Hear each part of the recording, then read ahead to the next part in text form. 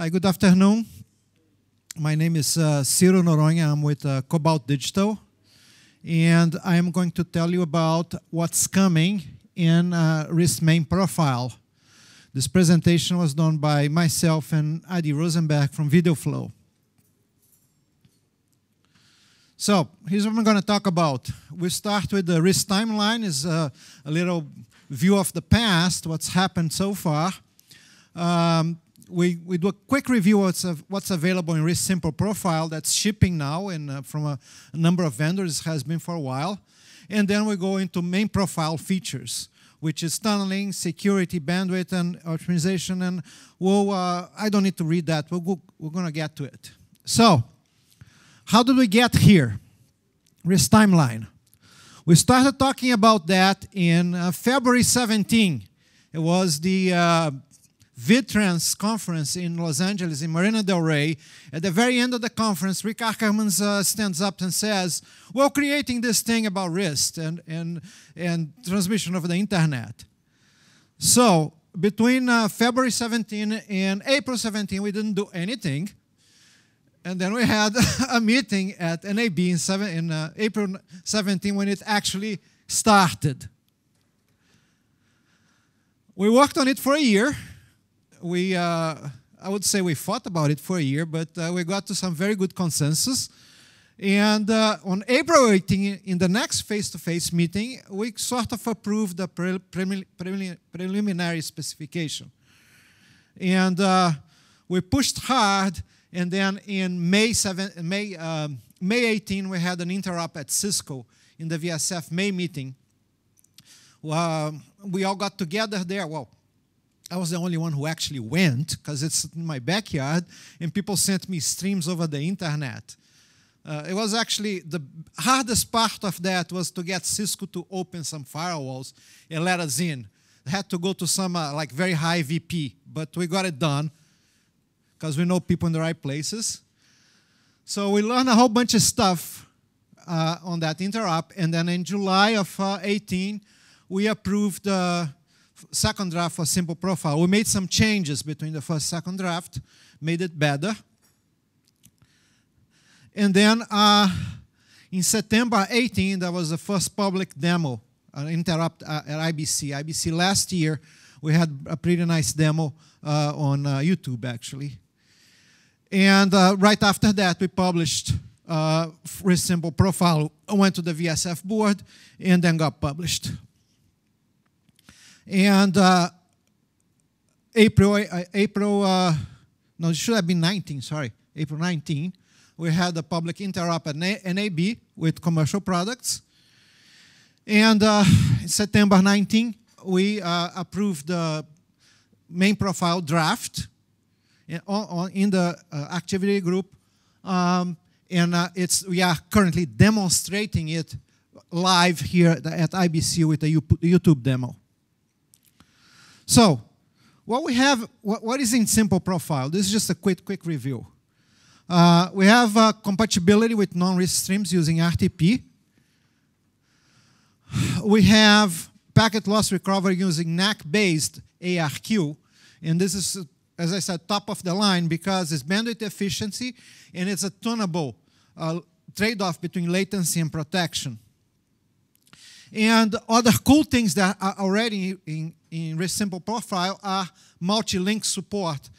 We have bonding, where you can combine the bandwidth of multiple links into a higher bandwidth link, and we have seamless switching. When you absolutely need reliability, you send 2 copies of the stream, and the receiver just merges it.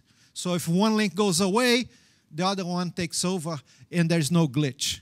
And we also have multicast support. Is that all? Are we done? No, there's stuff missing from Simple Profile. That's why we keep on working, right?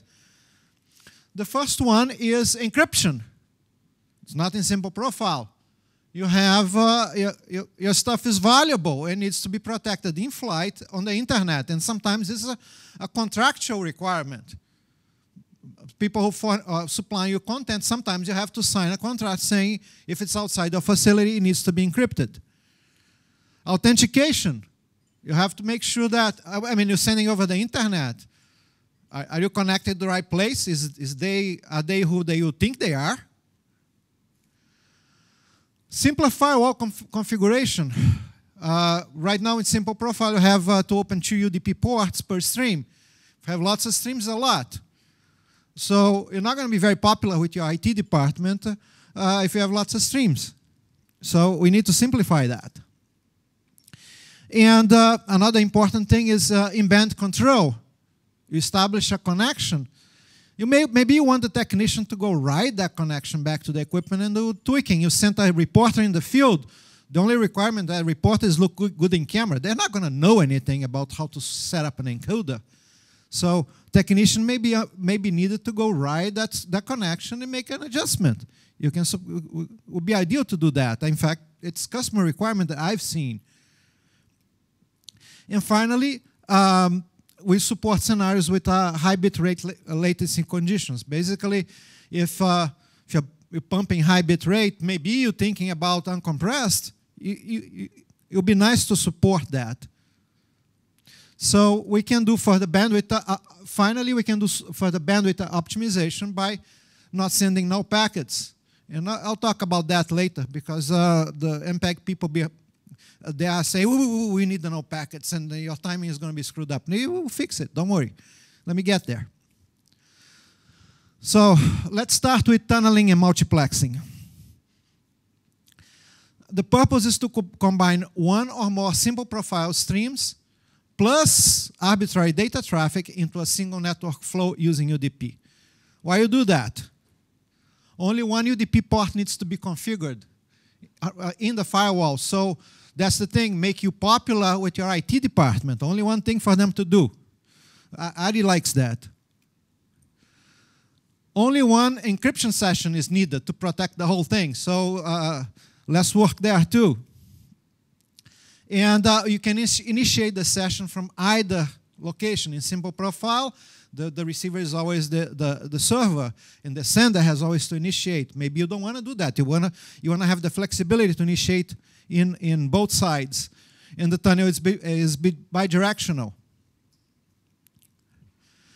And the same infrastructure can be optionally used for in-band control. You can do SNMP. Web is the thing I was talking about. The report is there looking good for the camera, and the technician may be making an adjustment from the head end, and you don't have to send that guy into the field. So, how do we do that? We have selected GRE over UDP RFC 8086. The number doesn't mean anything, 8086 is just a number. And it has 2 modes. We have one that's called full datagram mode, where we encapsulate a complete layer 3 packet, and that's how we can do in-band control. And then we do that to support end-to-end transport of addresses and ports. So if you're sending, say, a multicast that survives, you don't have to go configure the same thing in the other side. It's carried for you. Okay? And generic IP packets. Anything you want to send, SNMP, web, it's possible. You can do in-band control and generic routing. The overhead of that is 32 bytes. It's 2.4% using your traditional 70S RTP packet. Now, if that's too much for you, and you want to give up some stuff, we have a reduced overhead mode where we send only UDP source and destination ports. It's something custom that we added in RIST Simple Profile.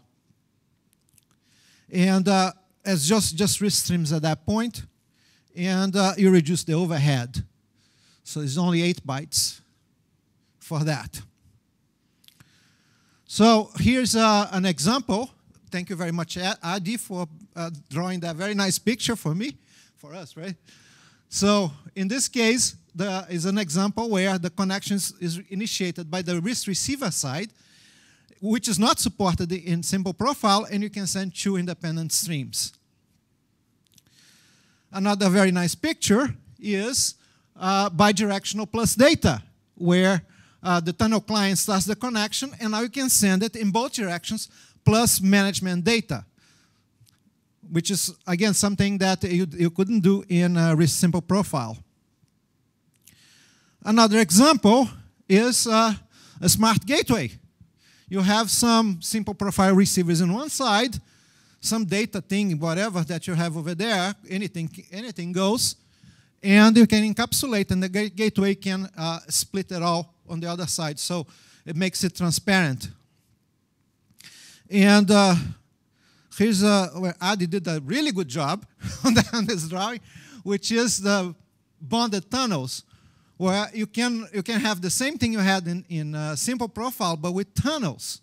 Okay, so mix everything up. You have data, you have a sender, you have a receiver, one on each direction, and you bond two tunnels and make it all happen with RIST main profile. Another thing you can do is tunnel negotiation. So we came up with this very smart JSON scheme where you can negotiate parameters of the tunnel. So you can negotiate IP addresses. If you're going to do a full routing thing inside the tunnel, it's all over here. You can tell them what IP address you want. You can tell them to assign you an IP address. And you're telling me, well, that looks a lot like a VPN.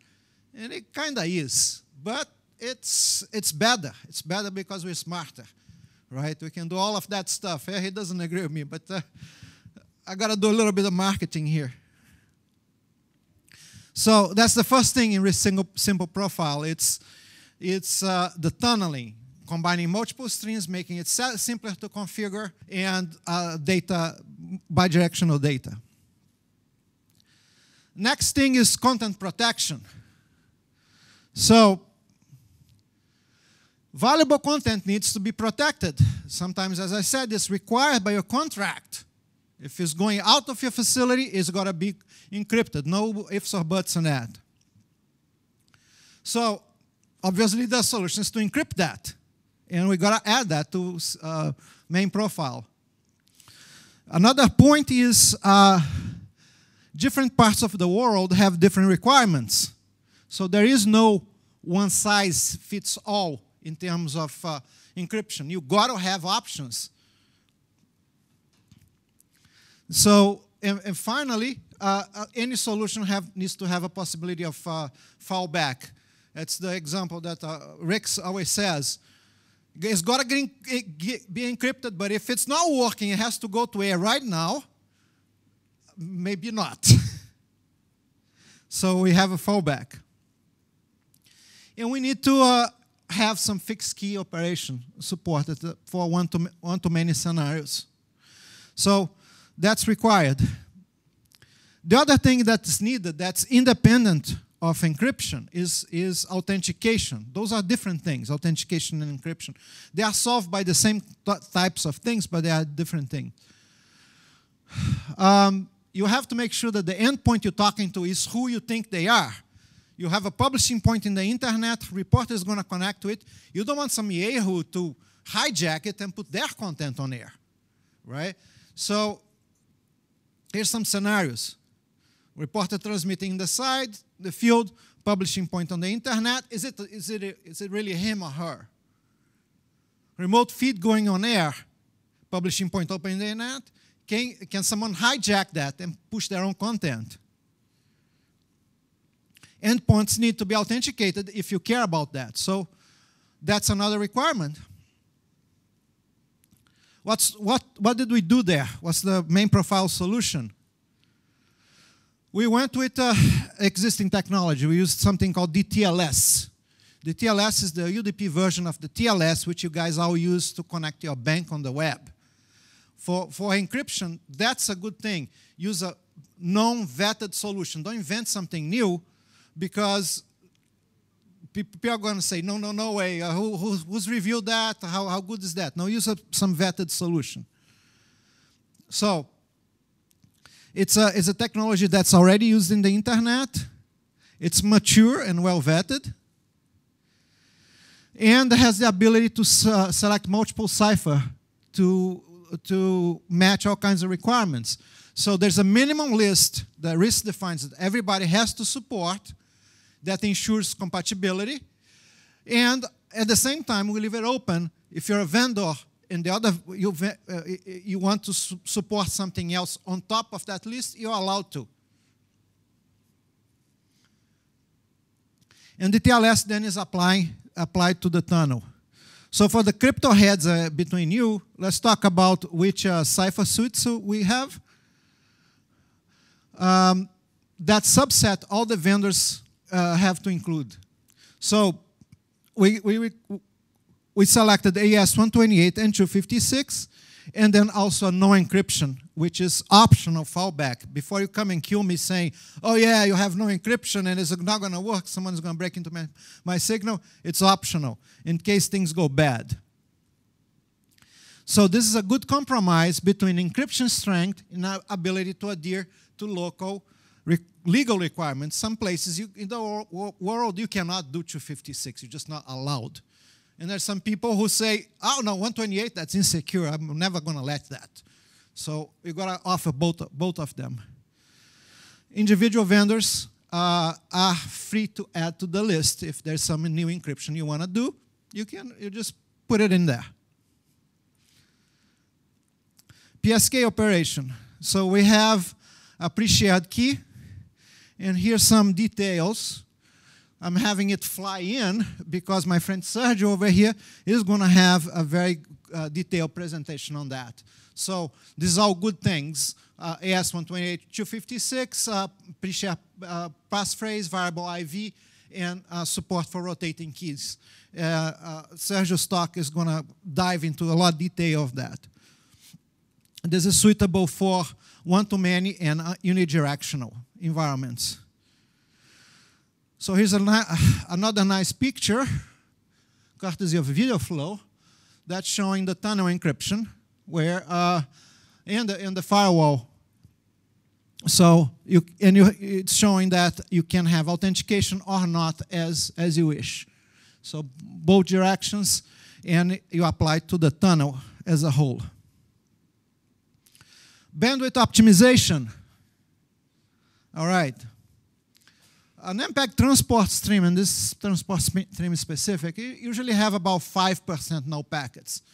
Better muxes will go less than 5, but 5% is kind of typical.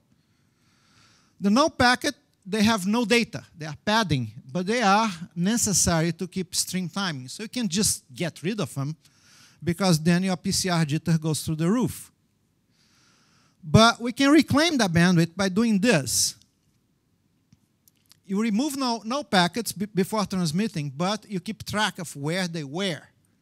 You need to know where they were. And then you signal that. You send a smaller packet, and you signal that where they were. And then in the decoder and the receiver, you insert them back in the same places as they were before. So this way, you reclaim the bandwidth, you send shorter packets, so you get 5% or whatever it is, and you don't screw up the stream timing. And since I like to claim the standards, it's allowed by 13A1H section 241, where it says, don't assume that the payload to null packets stays from end to end. So it's perfectly legal to do that stuff. And here's another nice picture that shows the null packets in the available bitrate, and you can then use this part here that you freed up to run your protection. And if it's a lot of streams, you can maybe put another stream in there. Now, extensions for high bitrate operation. So this RIST stuff is all good, nice. Can we do it with like 2110? Can we do it uncompressed? That's high bit rate. There's a problem there, because we built it on top of RTP, and it's just a 16-bit sequence number. So limits the NAC window to 64K packets, and that's insufficient at high bit rates, because the higher the bit rate, the more packets are in flight given the latency. So we proposed a header extension to bring the sequence number to 32 bits, which is 4 gig packets.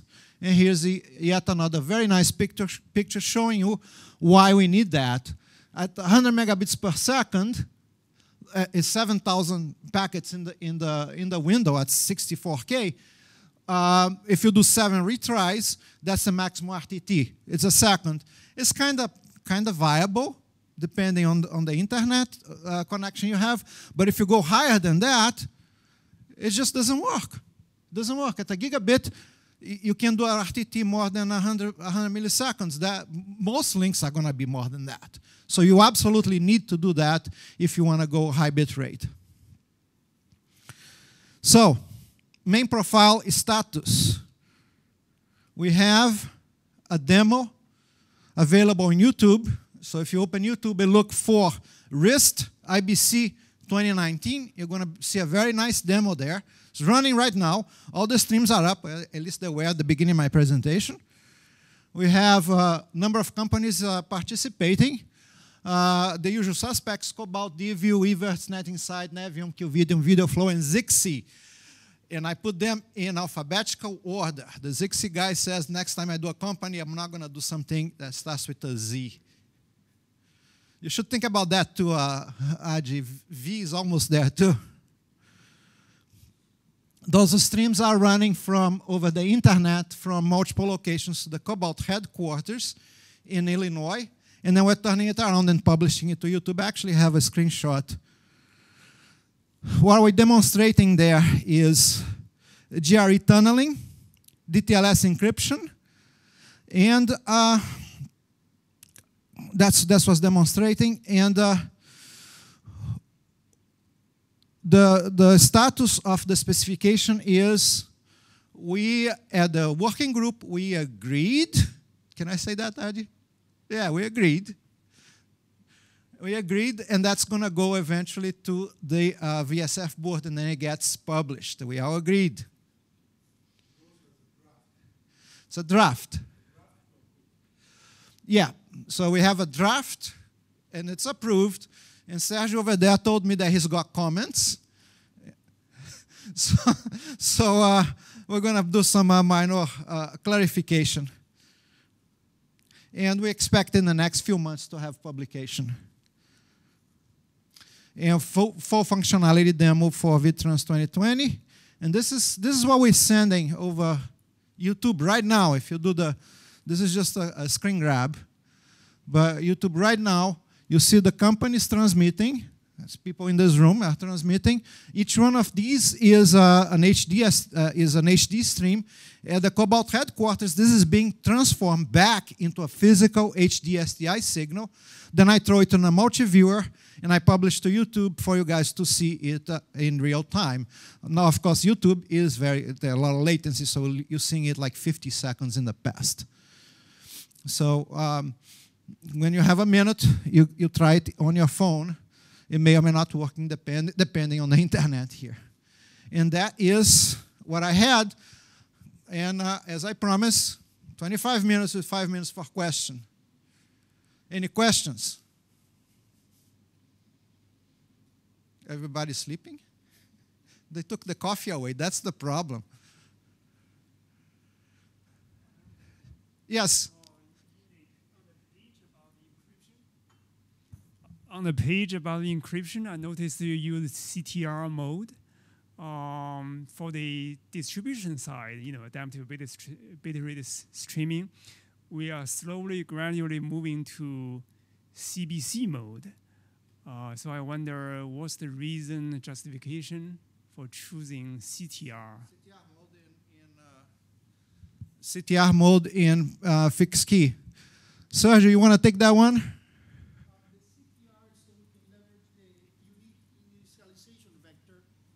From the sequence number. So that gives us enough security that we don't need to use a complex chain method of encryption. During the entire lifetime of the stream, we have unique sequence number, and if they ever wrap after 2 billion packets, that's very unlikely, we have another field, the nonce field, with changes. So doing that gives us non-chained way of doing encryption with enough security.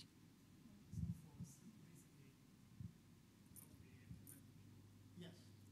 And we're able to do it because we have the extra data to do that and keep Thank you. He's going to talk more about that in the PSK discussion. This is why I gave it to him. That's also because I didn't know the answer. Anything else? Yes.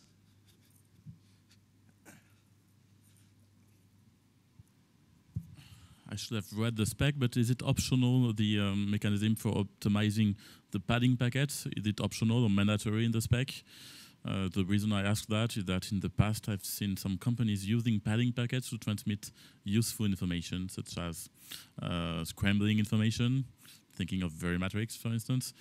I don't know if it's still the case, but maybe we should be a bit prudent about that.